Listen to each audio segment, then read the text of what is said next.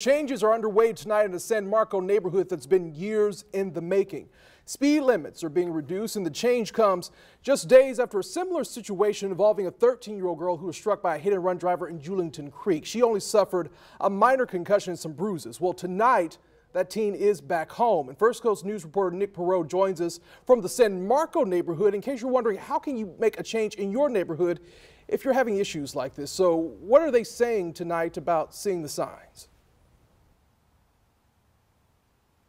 Anthony, well, right now I can show you this is the first sign that has actually been put up here in this neighborhood just a short while ago today that said 30 miles an hour, now 20 miles an hour. This is something that was a community effort. It wasn't something that happened overnight, and it's something this neighborhood hopes will encourage others to go out there and do the same to reduce speed limits in their neighborhood. Here they come, Steve. Go fast. Keep going. Just on London Road, we have 13 children. And we have bikers, we have strollers, we have skateboarders. How old is he now? He's 8.5 months. Okay. For those that live in this Colonial Manor neighborhood, I think 5 years is longer than any of us anticipated when we started this effort, certainly. By Friday, John Baxter and his community expect to look up and finally see these signs say 20 miles per hour, a change that does not happen overnight. A lot of neighbors filed complaints with the city as well as JSO about speeding motorists.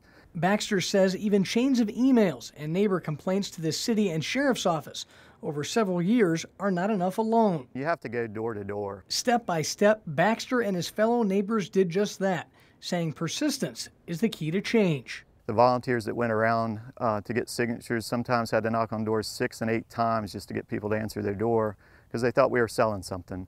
Ultimately, they were. Safety. Nearly 400 people, tired of seeing so many use London Street as a speeding shortcut, signed on. Roughly 85% of the neighborhood, collecting half the city cost they needed to, roughly $1,400, to put the signs in.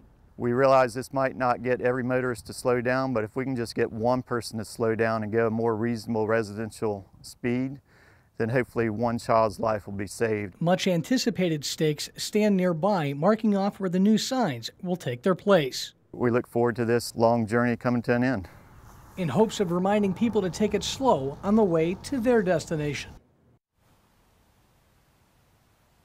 And back out here live, we can tell you this is, again, a process that started with this neighborhood going to JSO and going to the area to address the speed and the issue. Now, we do want to tell you this ordinance actually started back in 2014 to get neighbors to come and to even be able to present an argument to the city. So that was something that had to change on its own end. So this neighborhood says they hope that by starting this and getting this first 20-mile-an-hour sign put up, that it'll be easier for other neighborhoods. They have to collect a certain amount of signatures.